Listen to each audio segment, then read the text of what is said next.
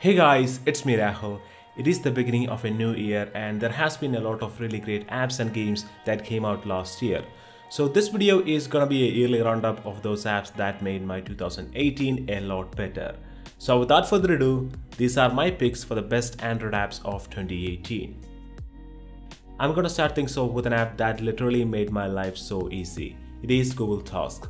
I know what you guys are thinking, oh, another boring roundup video with some boring apps. But for me, this app is perfect for making quick lists and setting up reminders.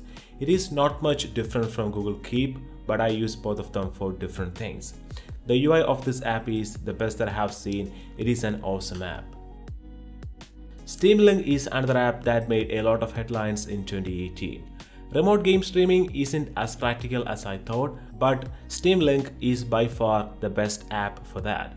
You can use Steam controller or any other controller, or in case if you don't have any controller, you can even play with on-screen touch controls. But the problem that I had with this app is it is not even close to an actual product that a non-tech savvy person can use. It still has a lot of bugs and weird lag issues, but it is such a cool app to check out to see what the future of gaming will be like. Graphic design tools for mobile has always had these limitations and clunkiness. Sometimes an app might be too good in terms of features, but those features will be really hard to use on a small screen device. Canva, a very popular graphic design tool, now has an Android app. So how Canva works is, first you choose a template from thousands of designs, then you can edit it to add your own pictures, you can edit the text, you can change the image filters and so on. There is a lot of things that you can do with this app. You can also create your own designs from scratch too, if you are wondering about that. It is kind of tradition to include my favorite wallpaper app in the yearly roundup video. So for this year, I chose Paper Wallpapers. This app is the smoothest wallpaper that I have used. The UI just slides through stuff. The wallpapers in this app are great. They are categorized and they have special categories for popular and best picks. So you can find amazing wallpapers very quickly, and overall a really awesome app. And to be honest, it is better than backdrops. Most of us are happy with the default music player app, and in this day and age most people I know stream music, so they don't really need an extra app just to listen to music offline. But if you need one, Stereo is the one to have. It has so many features that makes it totally worth to be that extra app on your phone. Stereo looks like an app that is made for iOS because the UI is sort of an iOS themed, but I don't mind it. The app is very easy to use and has so many features. One of the best weather forecast app that I checked out recently is Overdrop.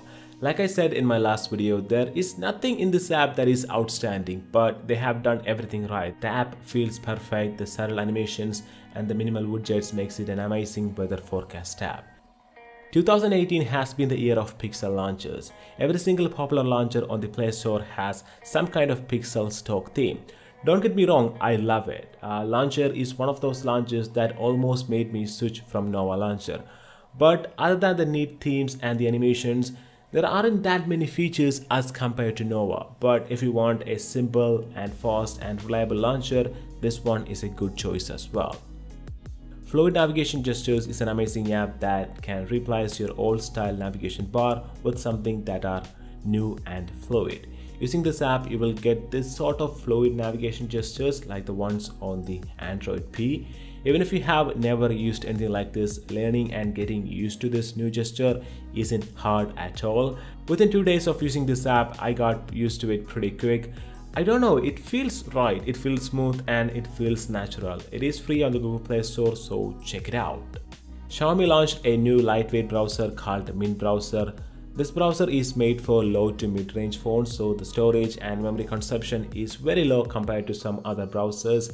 The UI is very similar to the UC browser, but it doesn't have that annoying notification or ads in them, so that's good. I really like this browser. It is smooth and snappy and loads web pages without any problem. Last but certainly not least, Minimal Screen Recorder. Whether you do gameplay videos on YouTube or just want to record something on your phone screen, a screen recorder is very handy. Most of the free ones on the Google Play Store have really annoying ads in them. Minimal Screen Recorder is an app that is minimal, no annoying ads, and it is completely free. There aren't many features in this app, but you can change the basics like frame rate, bit rate, and the ability to change the resolution is coming very soon as well. So if you want a simple screen recorder, I highly recommend this one. So that's pretty much it, guys. Hope you guys liked this video. If you did, give this video a big thumbs up, and I'll talk to you guys in my next video.